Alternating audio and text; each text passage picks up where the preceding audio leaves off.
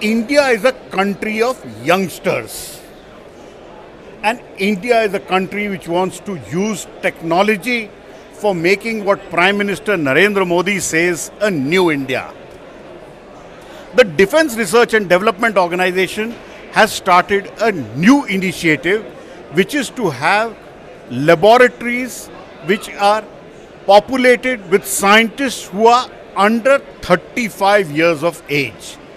This is a dream project of Prime Minister Narendra Modi, and I have with me one such stellar example, Sunny Manchanda. Sunny is a computer scientist and he has been appointed as the director of the lab involved with artificial intelligence. Sunny, what is this initiative on young scientists populating independent labs? So this is one of the new initiatives of the Defense R&D organization. We have 5 laboratories in the area of artificial intelligence, quantum computing. We have one in cognitive technologies, one in asymmetric technologies, and one in smart materials. And the unique thing about these laboratories are that all the scientists in these laboratories are under the age of 35. In fact, majority of them happen to be under the age of 30 per chance. And so what is the key mandate? Why do we need young people? A lot of people say wisdom comes after a certain maturity, but why do we need young people and young scientist laboratories? I think we need both the wisdom of the age and the exuberance of the youth. DRDO has a lot of wisdom of the age.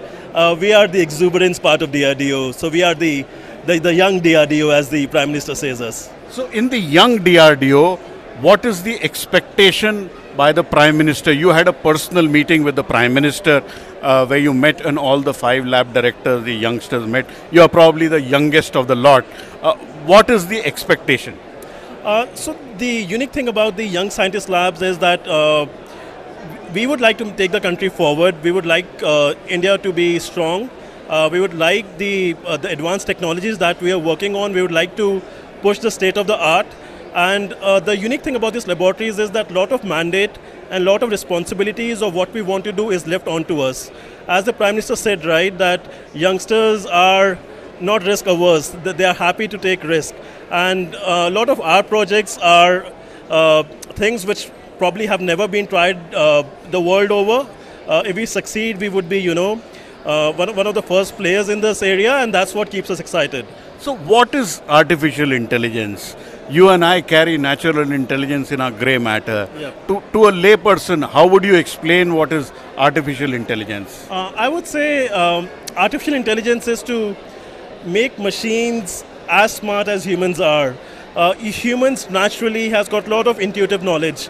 We could look around at the world and understand the world. We could understand emotions. We could understand, recognize people. We could communicate. So how do we make machines think? How do we make machines look at pictures and understand what's going on? For machines, this is just some data, just some bits and bytes, right? So how do we inject this knowledge which comes over millions of years of evolution? Humans have unique level of intelligence. How do we translate that back to machines? That's the endeavor of the area. But do you think ever machines can become as intelligent as humans? We are a long way off, but it's very promising. We have taken a lot of strides in the last.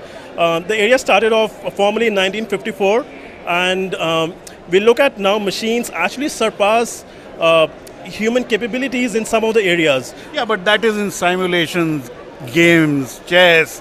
But what about emotions? Humans are sometimes sly, slippery. They can say something while they mean something else. Those are very difficult things for machines to do. Certainly, there are a lot of nuances, and that's why we are excited, because there's a lot of work to be done in the area. Things like detecting objects, detecting people, the machines right now can do as good as humans can. But the versatility of humans, the machine don't come anywhere close to it, and that's why we're excited, because there's a lot of work to do in the area. And in India, how can artificial intelligence benefit the large Indian population? I think that there's a huge scope. AI would be the game changer.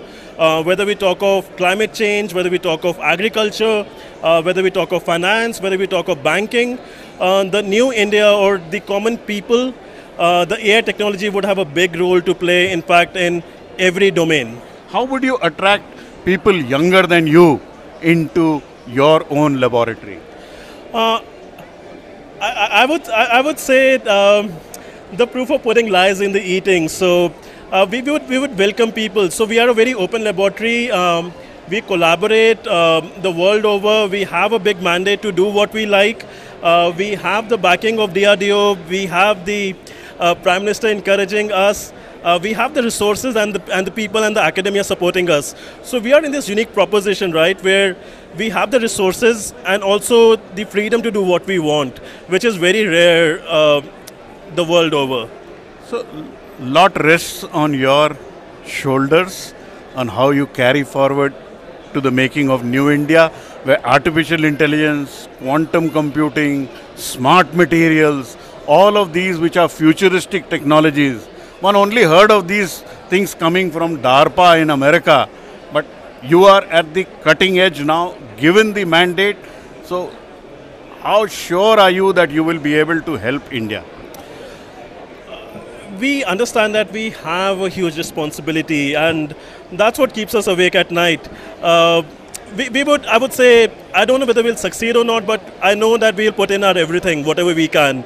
And of course, we have the wisdom of and the support of the DRDO chairman, the Prime Minister.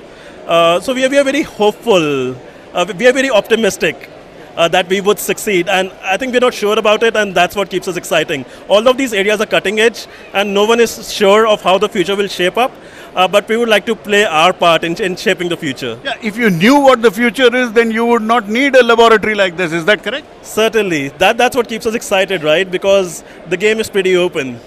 So artificial intelligence, the future of India?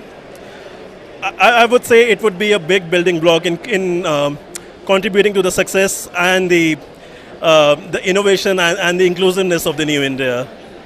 So that was Dr. Sunny Manchanda, the head of the Defense Research and Development Organization's Young Scientist Laboratory with a focus on artificial intelligence, telling us artificial intelligence is going to play a big role in the future in the making of New India, and this is one of Prime Minister Narendra Modi's dream project.